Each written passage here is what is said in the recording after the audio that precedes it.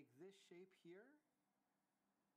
And you can see it is an incomplete egg. We have left out this bottom part. Now we're going to put big curves on the sides, like this, coming from our egg shape. Put one on the left and one on the right.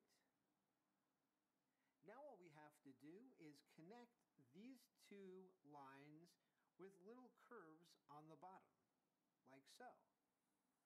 One little curve, two little curves, three little curves, however it works out for you.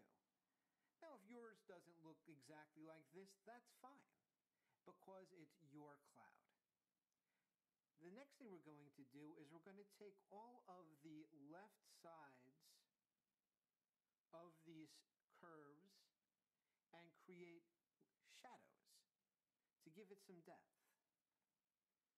So we'll start here, and you see we'll just make little hash marks like that. Do the same thing over here, over here, over here. And you see what I'm doing is I'm starting by making longer lines and then making shorter lines, giving it that curvy shape.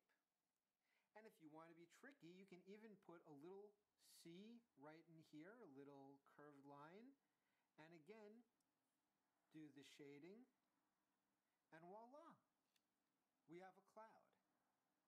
And if you want an extra treat for your cloud, why not give it a lightning bolt? And a lightning bolt is pretty easy to draw also. Draw down to the left, down to the left, and down. And then a little bit to the right, do the same thing. Go down to the left, down to the left, and down, but meet at the same point. Then what you can do is put a line down the center, like thus,